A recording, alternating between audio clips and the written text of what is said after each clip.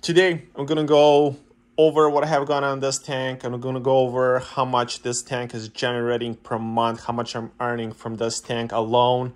So let's get to it. Usually people don't like to spend a lot on anemones, so most of the time I'll sell my smaller anemones rather than big ones.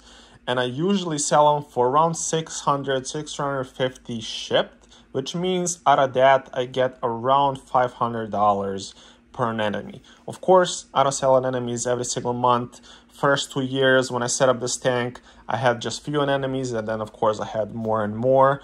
But just so you guys know, I wasn't selling none of my anemones until they filled the whole rock structure. Since I'm a hobbyist, I don't just sell anemones.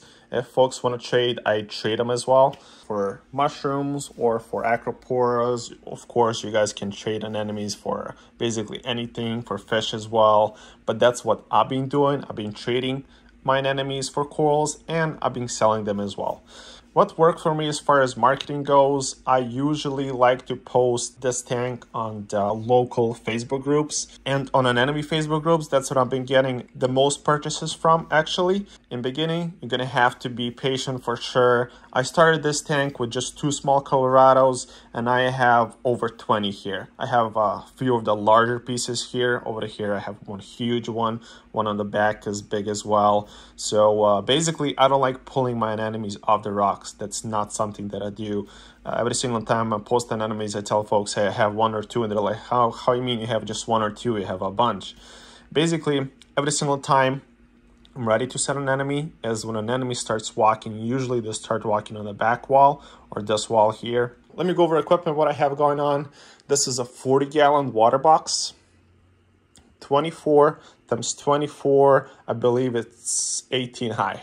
I do have a skimmer. I use it sometimes. It's not on all the time. Here I do have a refugium right here on the back, where I have the Tunzi grow light right here inside. There's a quart from it right here.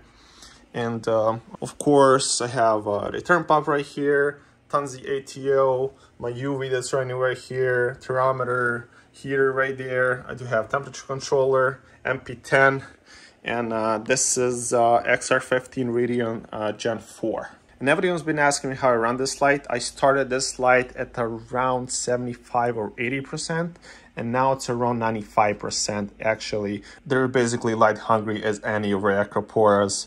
And yeah, that's about it. As far as maintenance goes, I do just once a month water changes, do 5 to 10 gallons. I don't dose anything in this tank. As you guys can tell, I don't have none of the dosing pumps. The only thing that I'm keeping an eye on this tank is actually temperature and salinity. And that's it. If you guys have any questions, drop them down below, or you can always text me on Facebook, Instagram. I just set up my website is live, so go and check out Acroporas, Montiporas over there. I'll make sure to drop some of the other corals and maybe anemones if they start walking around. Keep an eye on that, and yeah, like the video, subscribe, and see you guys in the next one. Peace.